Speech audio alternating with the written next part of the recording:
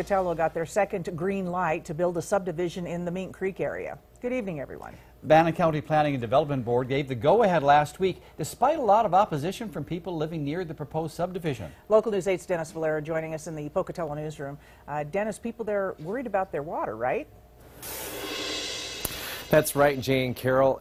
A group of people called the Mink Creek Utility Association is worried about the easement for their water and well lines. They say if this subdivision is built, their water quality will worsen.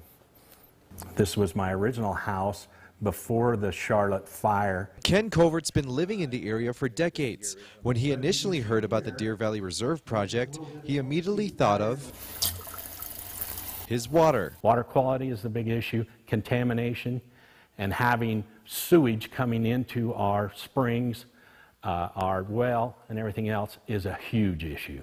But also, we would not have our 10-acre easement to protect our water. There wasn't a seat to spare last week when Mink Creek homeowners came to show their distaste for the proposal. Having to make a new concept plan, the developers provided a 300-foot easement for the MCUA, also arguing the MCUA's current easement is 1 acre, not 10. After county commissioners said the original plan didn't provide a description of the easement, and the planning staff warned the board to not go forward since the easement issue wasn't resolved at the last public hearing, Covert is thinking this issue will end up in court. These developers are very unscrupulous people.